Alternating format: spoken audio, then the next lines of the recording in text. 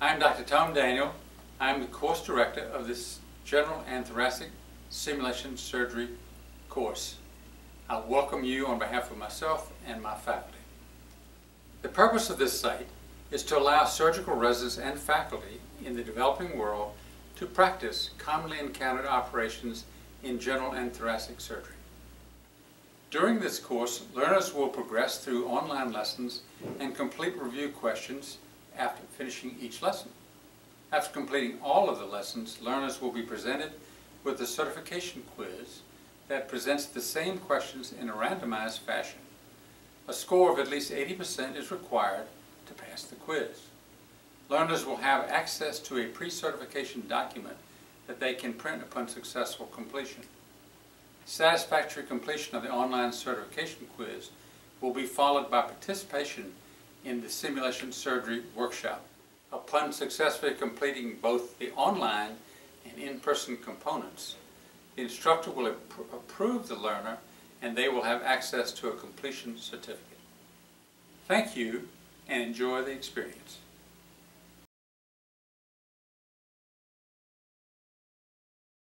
Thoracic, there's a general surgery and chest surgery, and they are nipple.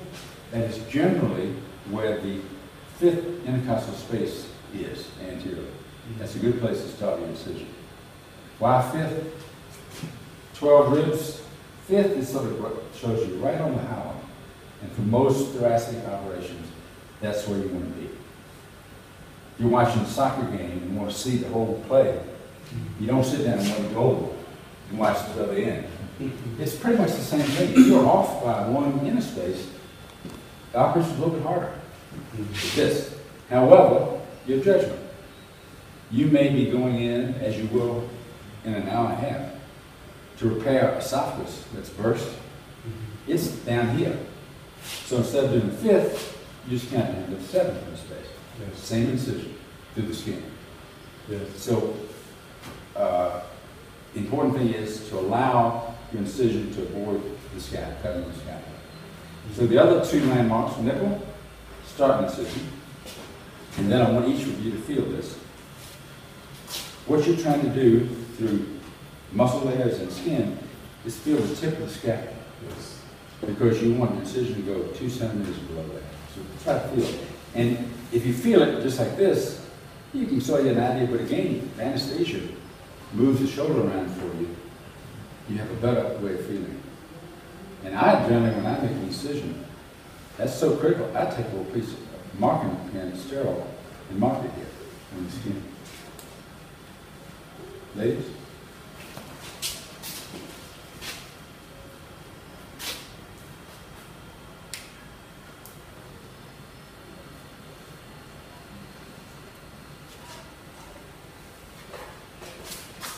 Don't agree until you really feel it. Which is this gap?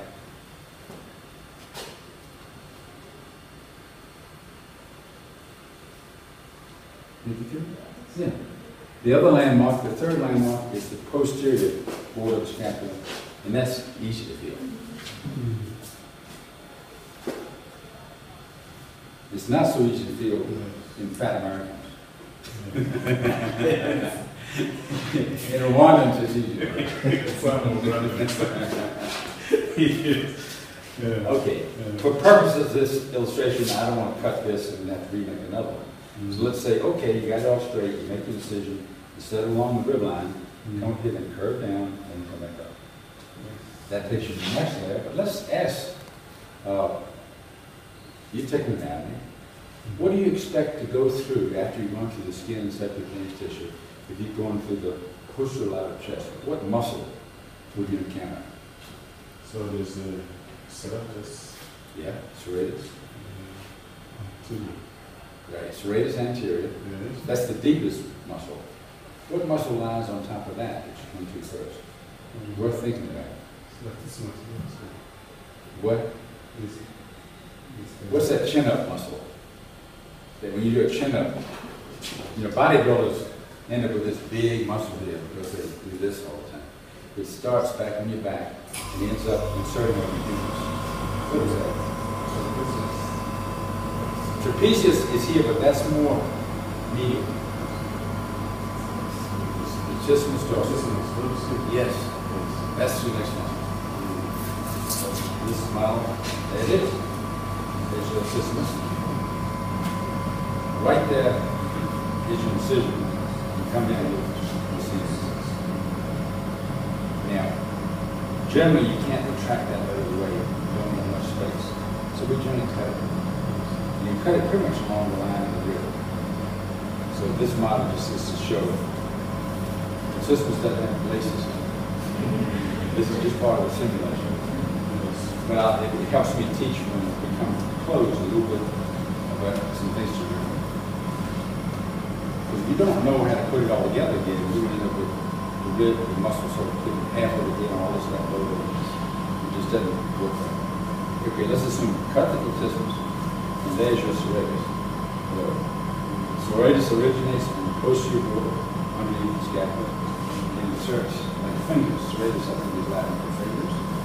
It inserts on all the anterior ribs. Generally, we don't cut this. You can, but it's one more muscle to put together. It's generally, it stretches enough to retract it out of the way. And that's your goal, is to retract it out of the way so you can identify the inner space. And there's the challenge on the chest. You know, the ribs aren't numbered like they are in your anatomy book. So you have to figure out in all these ribs, which one is the fifth inner space? Where's the fifth and sixth rib? How do you think we figure that out? How do you know where to go? As I said, if you miss the inner space up or down, you make life a little harder. Here's where anatomy helps you.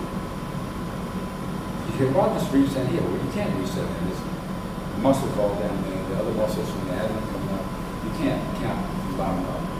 But you can, if you know anatomy, know that if you push your fingers under the scapula, under the serratus, it's not bound to the ribs. If it was bound to the ribs, we couldn't do it by shoulder. It's a wonderful muscle. It moves all around.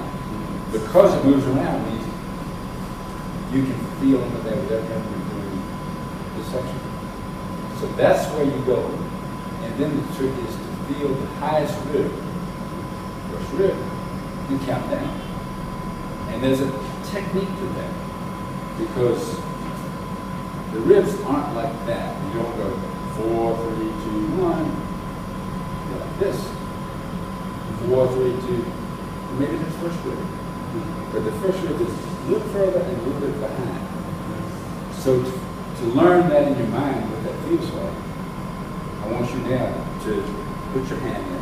I can help you a little bit by this instrument, scapular retractor.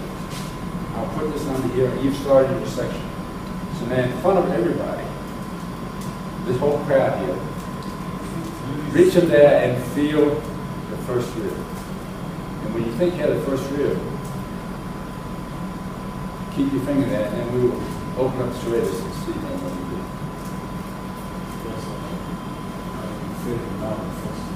Okay. Y'all hear it? The manual says this is the first rib. What do you think?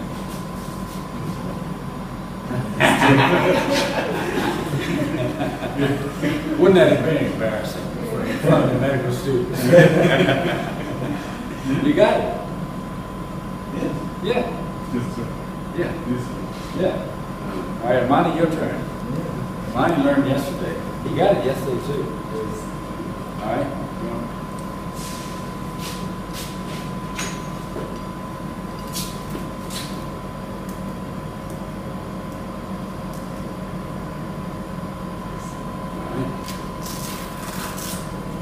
Got it? Okay. Okay, you guys aren't spectators. Tell me your names again. Elsa.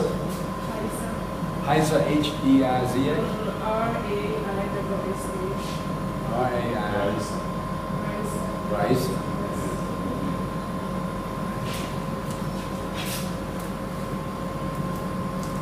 See those little hands? They say the ideal surgeon has the eyes of an eagle, heart of a lion, and the hands of a woman.